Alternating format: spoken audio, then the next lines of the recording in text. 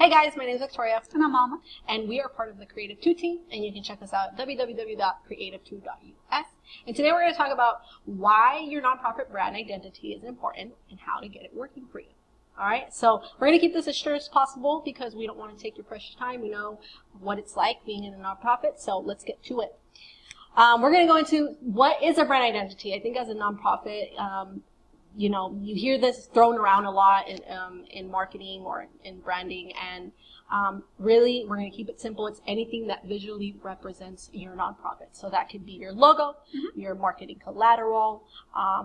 It could be when you walk into your nonprofit, like the colors that are on the walls. It could be A website. Your website. I think a website is actually one of the biggest forms of identity, in my opinion. I mean, everyone has their own approach to it, but so that's what brand identity is. And today we're going to focus mainly on the logo. Yes, we're going to focus on logos, guys, which is actually just one factor in your brand identity.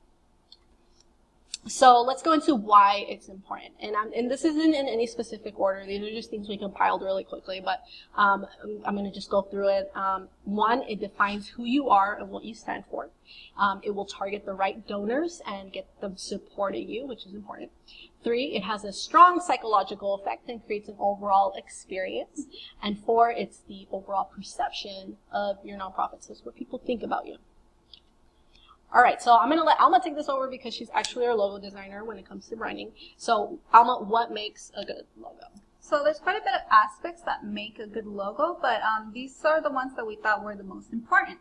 So with the logo, maybe a lot of people don't really think about it, but a logo must be used more than in just one area. So it's no longer just used on your business card, right? So it's on social media, on your website. Right. So not only should a logo work in a larger scale, but really think about it working really small. So imagine it on your business card. It's probably going to be like ½ an inch small or even smaller. Who knows? Right. It has to be legible. You have to be able to tell what it is when it's on that business card or on your social media as well. It has to be able to work. So it has to be able to work in like a square format.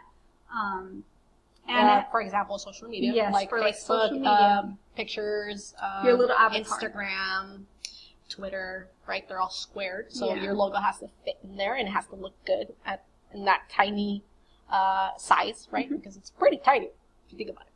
It's not very big. Yeah, and it has to also work horizontally for like websites. Horizontal.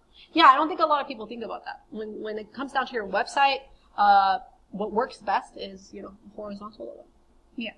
Okay, so moving on. It has to work in black and white. I always say that you should always work from black and white and then move on to color, because if you were to start off in color and then go back to black and white, you might have a lot of contrast issues and you might not even be able to tell what that logo is when it's turned into black and white. So if you start off black and white, you're in the good, You'll be able to tell what it is. It'll be in the most simplest form that it can possibly be, right? And actually, I've seen some logos too where if you try to put like a color overlay on it, for example, it just turns into a silhouette and a big blotch. So you have to make sure that it works in black and white and color. Okay, guys, moving on. Okay, so like I touched on before, it has to work across different mediums. So not just print, so digital, website, social media. And there's different formats for that, guys. When it goes from print to digital, there's different formats so that the colors stay the same. They don't change too drastically. So yeah. Okay, so moving on, it has to be timeless. Overall, it has to be timeless. So, you might be tempted to use like aspects that are trending, currently, but think about it. If you choose something that's trending, it's just, you're going to end up looking like everybody else. There's no differentiation, guys. Yes. You're not unique, and you won't differentiate yourself from your competitors or from other nonprofits. Yeah. And a few years from now, the trends are going to change, and you're going to have to get a new logo. And right. Who wants that, Which right? You're going to have to get a redesign, and you're going to have to spend more money, so make sure that your logo is timeless, guys. Moving on. So your logo, most importantly, it has to be able to tell your story. It has to have meaning.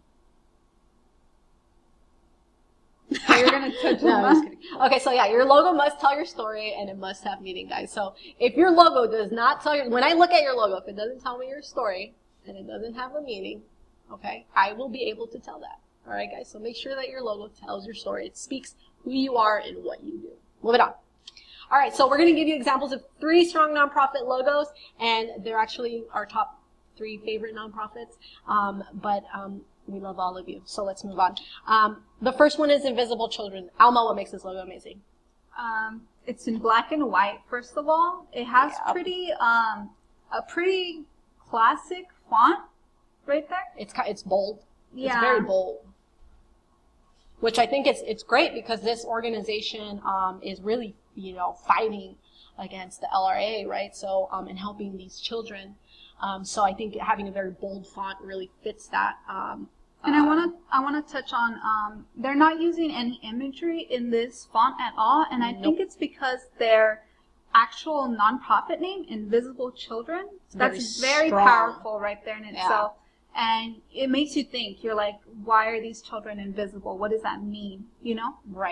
Right. And it gets you going. And I think that it makes the invisible visible, right? That's kind of, to me, what it stands for. I think it's taking these children's stories that weren't being, they weren't being talked about in the media, and Invisible Children nonprofit really brought that out, and it became they brought awareness to the situation. So here is a snippet on their website that I took, and I think that I want you to compare this snippet, which is part of their story, to the logo. So we mobilized unprecedented international awareness and action to help end the LRA crisis. It contributed to a 93% reduction in killings by the LRA, and we have helped thousands of Central African families become safer through innovative community-based protection initiatives.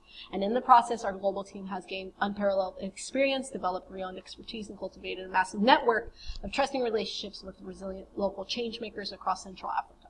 So, does this logo speak that? I think so. Do you agree, Alma? Yeah. All right, we're going to move on.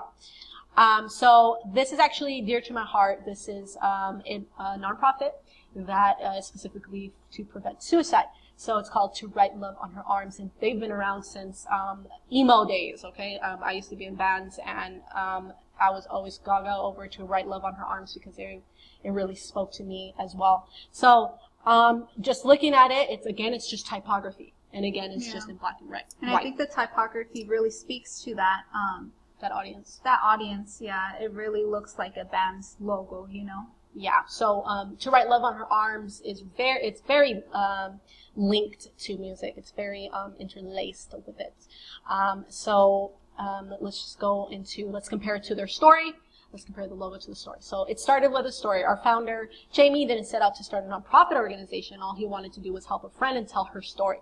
When Jamie met Renee, she was struggling with addiction, depression, self-injury, and suicidal thoughts. He wrote about the 5 days he spent with her before she entered a treatment center, and he sold t-shirts to help cover the cost, which is actually, guys, just comment what bands do. And when she entered treatment, he posted the story on MySpace to give it a home. And again, this was a while back, guys, MySpace. And the name of the story was To Write Love on Her Arms. And I think this is another one that has a very strong name to it. Yeah. Not just the logo, guys. Think about your name when you're going to call your nonprofit something. Think about the name, okay? He used the story and converted it into a logo and into the nonprofit's name. And again, he wasn't going for that, but it just happened, and I think it translated very well, To Write Love on Her Arms. And again, the typography is great. I think it speaks to younger teenagers, young adults who are struggling with addiction, depression, self-injury, and suicidal thoughts. And they help with that, and that's a great nonprofit. Moving on. So, third one, the last one is WWF, the World Wildlife Fund.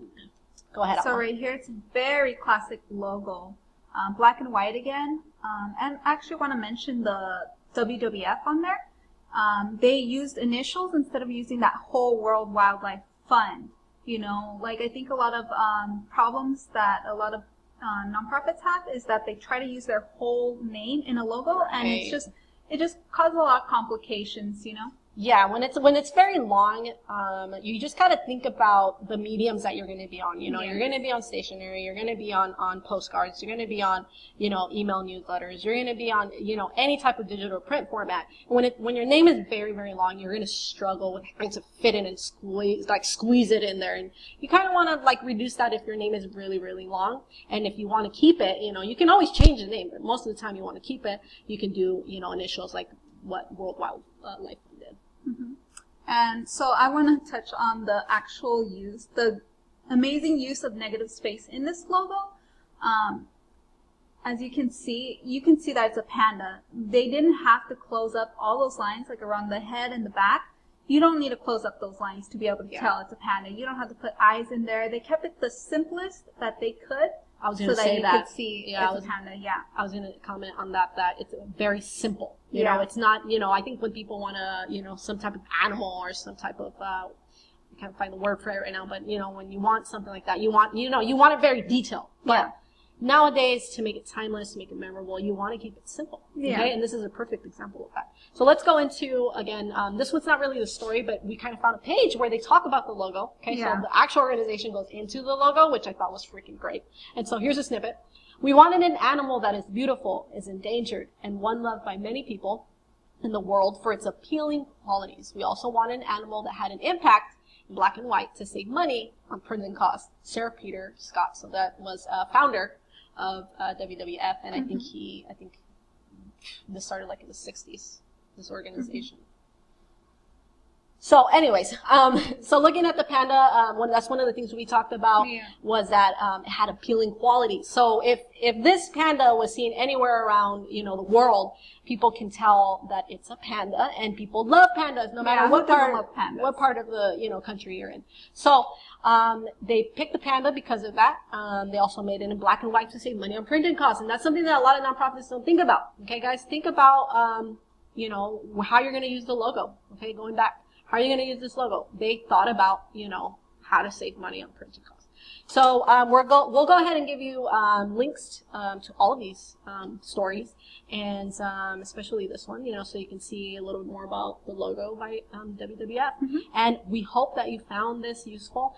We try to make it as short as possible. I'm seeing that we went into 12 minutes, but you know, we'll keep giving you this kind of material. And again, we hope you enjoyed it and that you find it useful and that you use it with your brand identity.